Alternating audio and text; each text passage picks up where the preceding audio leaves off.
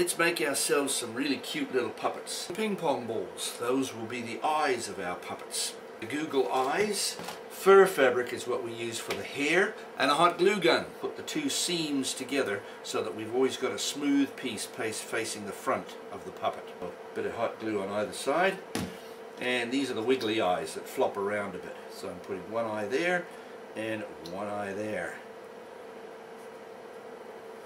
And when a puppet puts its eyes on, of course, suddenly it comes to life. Make sure that you don't have your hand inside the puppet, of course, when you put the hot glue on it. If you do burn your finger, you run it under cold water for at least 60 seconds. Now these eyes I'm using, instead of having the googly eyes, I'm just using a couple of little black dots. But doesn't that look cute? Duh! Yeah! On the side of the puppet's cheek, right across the top of the eyes, and back down on the side of this cheek over here. Now the reason I like to do that is because it gives it so much more strength. The puppet then has eyebrows, hair, and those little bits that are glued to the side of the cheek on either side help to hold the eyes on. And she's not likely to have her hair fall off or her eyes fall off. And then you can push that right down over there. And I've kept the fur running forward so that she's got lots of hair over her eyes like that. Long hair for the girl, shorter hair for the boy.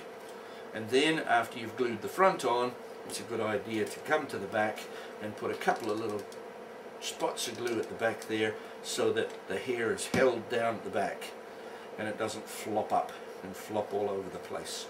I'm going to take the bottom of the puppet and cut some arms off. That's just a matter of cutting a small strip at the bottom, which becomes the arms. The place where the seam is, where the puppet joined, becomes a nose, if you want a nose. I'm going to cut up there.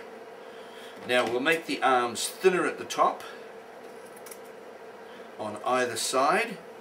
The thumb comes across about the same place as your knuckles there. So we want to cut a little piece out of that, and that piece becomes the thumb, the short bit.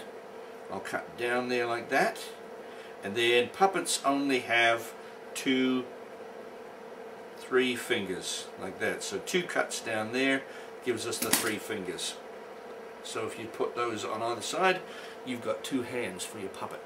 Now I've put a mark just below the joint of the mouth, the hinge of the mouth, about 20 maybe 30 millimeters down from there. Now always make sure, of course, that the thumb is pointing forward on your puppet.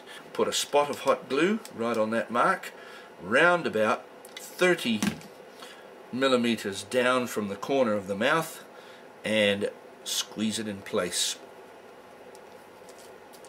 Same again on the other side. Now that little piece that was left over we want to use as a nose.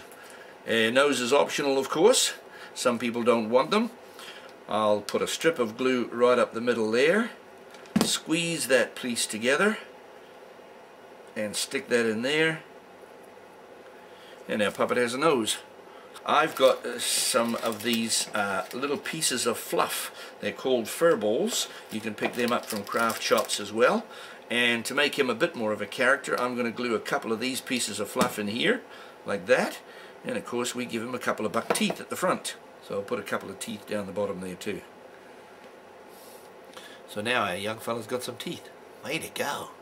His arms will need to come through there, around about there and there. So you can either use a knife or a pair of scissors. Down on there and tuck his arm through that, and his other arm through that slit. And bring this around the front, and now our puppet's got a shirt. But you'll just want to put a tack of glue down the center, stick that front of the shirt over there, tack of glue down that side, front of the shirt over there. You could put buttons on it if you like, and I'm going to tack down that collar and that collar. And our little lad's now got a shirt with a collar. So there we go, one little boy puppet. Hey, I need a name now. Oh, you do need a name, don't you? And one little girl puppet. Call me Henrietta. Hey, don't kiss me. Yuck.